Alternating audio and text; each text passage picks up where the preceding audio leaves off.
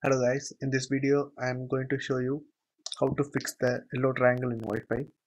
So the problem is you will be able to connect using your mobile and other laptops to the same Wi-Fi network, but you won't be able to access in any one of the laptop.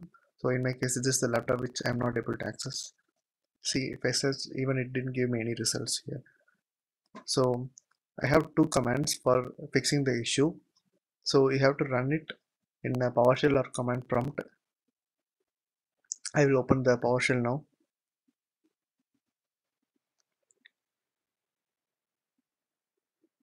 So it will take a little time for me to load. So once you run these two commands, the issue will hopefully get resolved.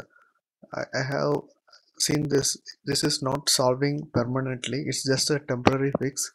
So if you uh, turn on the laptop again tomorrow like that, the issue will be still present.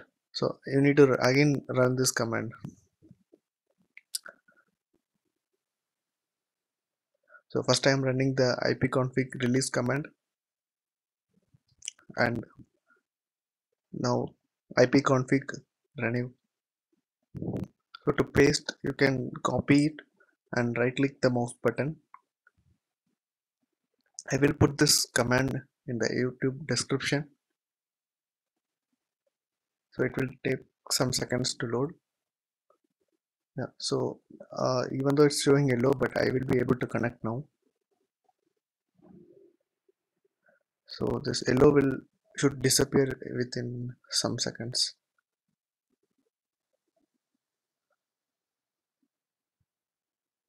So if you see that the yellow got disappeared,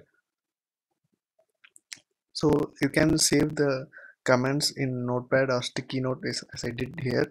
So because you will be needing next time you log in, and there is no permanent fix I am able to find. You can schedule a batch script running this two command whenever your laptop starts, so that it will run and fix your Wi-Fi problem. But since this is my temporary laptop, I haven't done that. Thanks guys, thanks for watching this video.